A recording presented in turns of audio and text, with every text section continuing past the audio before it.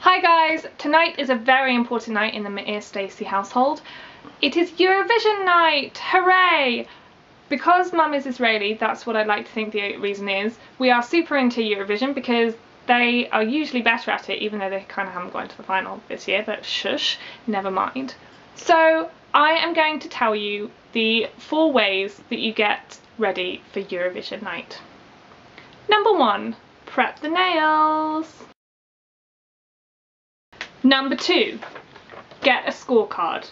Very important for you to keep track of every entry during the night. Number 3, invite a guest.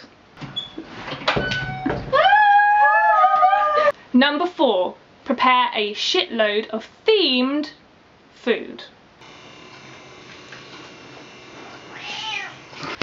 So I hope we all had a glorious Eurovision. I'm really pleased that Austria won. I labelled her at the top, but my joint top with her was France. They came at the bottom, so I was really confused about that. But just to give you an idea, here's my score sheet. So as you can see, there's Austria with my 10 points and France 10.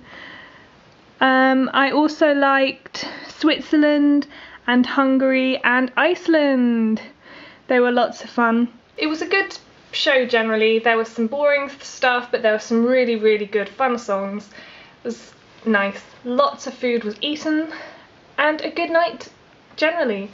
Rachel, next year you'll have to join us having Eurovision fun. See you all next week, guys.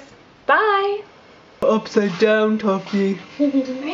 Stop! Hammer time!